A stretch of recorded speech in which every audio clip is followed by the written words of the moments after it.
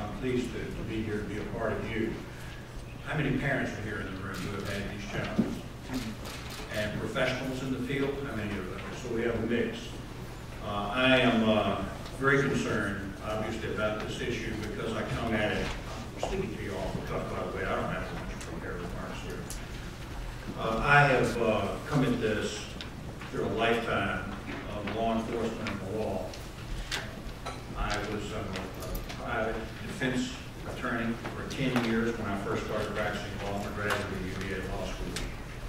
And I had a chance during those 10 years to spend an awful lot of time in the jails around Richmond and that community talking to people who were addicted and talking to people who made people addicted. I had spent a lot of time with it. I defended people, but then I was elected to be the chief prosecutor, the Commonwealth's attorney in my home county. I spent 6 years there managing a large body of prosecutors and then moving to the courtrooms in order to enforce the law, particularly with respect to drugs. And then became the Attorney General of the state of Virginia, and then the governor of the state of Virginia. And I have spent quite a bit of time dealing with these kinds of issues. When I came to New Hampshire to begin the process of running for president of the United States, one of the very first meetings I had was with Mayor Ted Gatsis. And I sat down with Ted and I talked to him about what my aspirations and hopes were for the United States of America based on my experience. I talked to him about my signature issue of building up the economy and about national security issues where I have an area of expertise as a veteran, as a person who was governor during the 9/11 attack, as a person who chaired the National Commission on Homeland Security for the United States. When I was done with it, I said, Ted, so tell me, what do you think is your #1 problem that you're facing as mayor here in this community? And he said, heroin, #1 issue. And I was a bit startled about it. I was just beginning to get to know New Hampshire a little bit. He talked to me with great feeling about the concerns that they were having, the pressures that it was putting on the city and on the taxpayers and on the community and on the lives of people and their families. So suddenly, one of the principal problems that we see in New Hampshire was coming home to me as I was a candidate.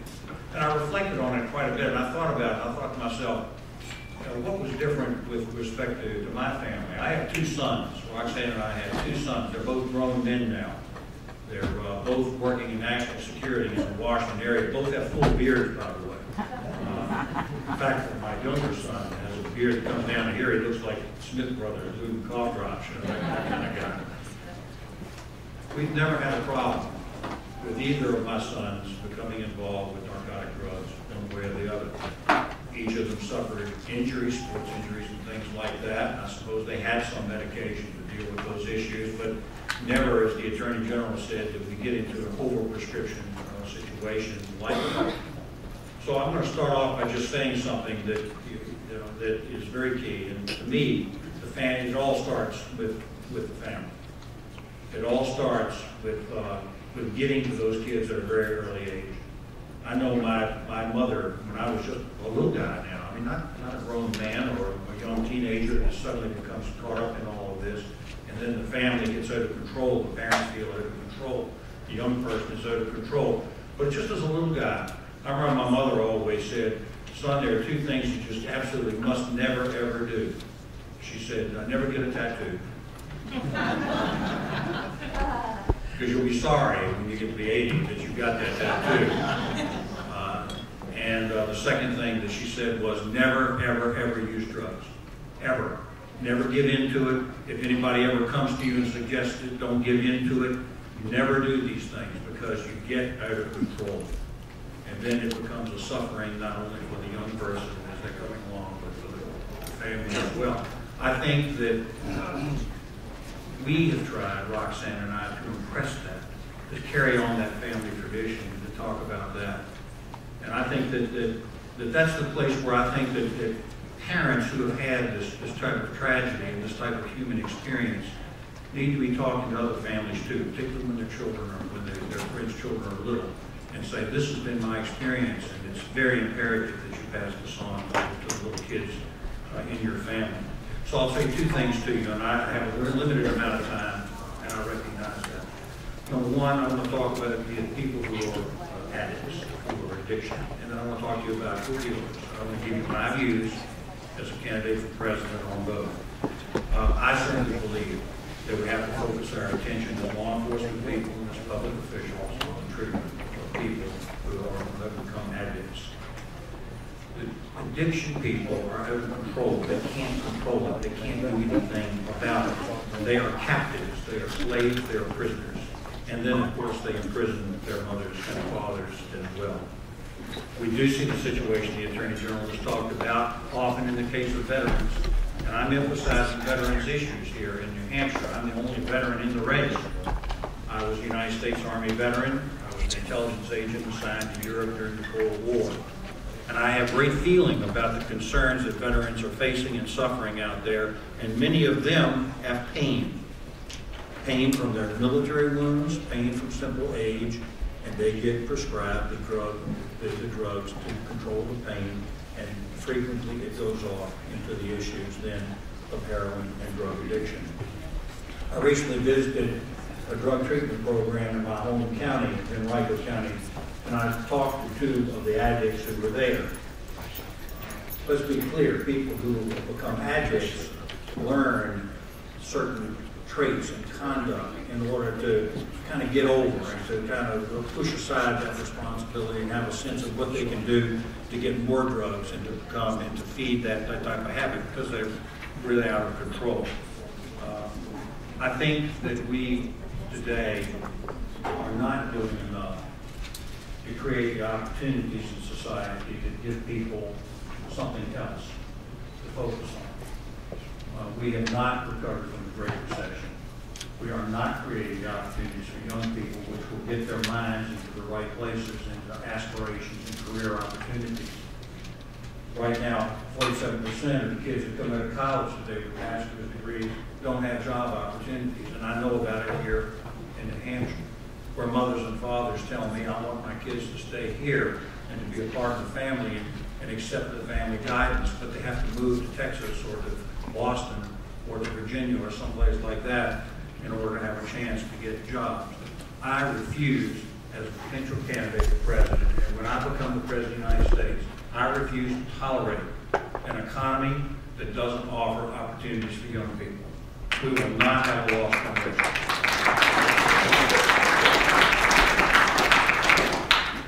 So I want to speak to you with great feeling about people who are addicts, and I understand very, very well that they're captured and they're enslaved. In fact, criminal organizations will often traffic in women, as many of you all know. It's going to be hard. They work very hard to get women addicted to drugs for the purpose of them enslaving them and putting them into a position of prostitution and something that's out of their control. It's a device that is used by criminal gangs and criminal organizations.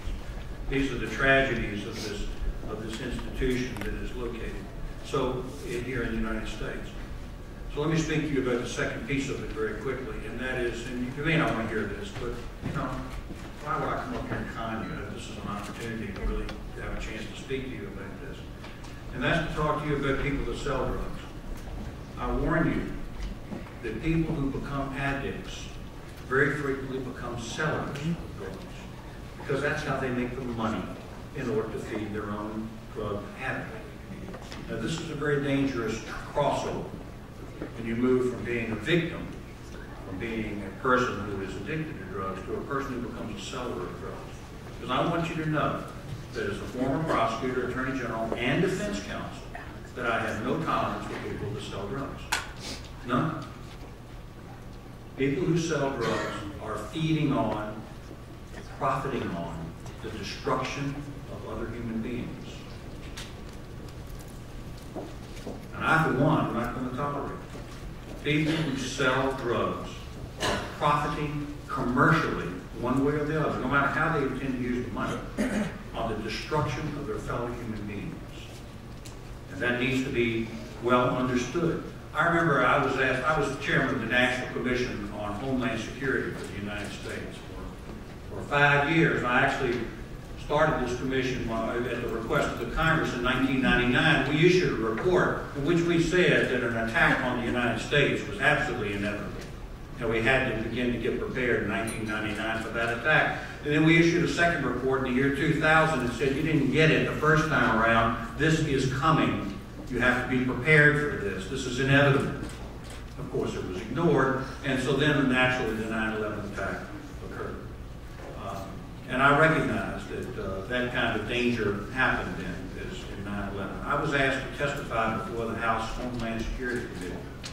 And I was asked to give my concerns and what I thought were the principal problems, particularly on the southern border issues. And I said the problem that we face on the southern border is drug dealers getting drugs across the border in order to poison the youth of the United States of America. And they were surprised. They thought I would speak about secret gun running and Islamic terrorists and so on like that. And I said the problem we face on the southern border is drug dealers coming across the border. This is the challenge that we are facing. As a president of the United States, I would come to this issue with deep experience and deep concern and deep understanding of the tragedies and the destruction that this causes. And I tell you now, as President of the United States, it will be my joy to work with the governors and the Attorney General. I used to be the Attorney General of Virginia. To work with the Attorney Generals and to work with the governors in order to address these issues and begin to get a handle on this. It will not do to emphasize what Bill Clinton said the day before yesterday when I heard his speech, and to say, well, we got this wonderful drug here called Narcan. And, when people have overdoses, Narcan will fix it right up. And I was thinking to myself, what a shallow view of the world. The idea that we're going to fix our drug problem through another drug. Yes, I don't want to see anybody overdose, and I'd love to see Narcan save another life. I'm happy with all of that. But at the end of the day, we have to go to the issues of the opportunities for young people, the family support that we give them, and the chance to really solve the underlying problems that we're facing here. Thank you very much for the chance.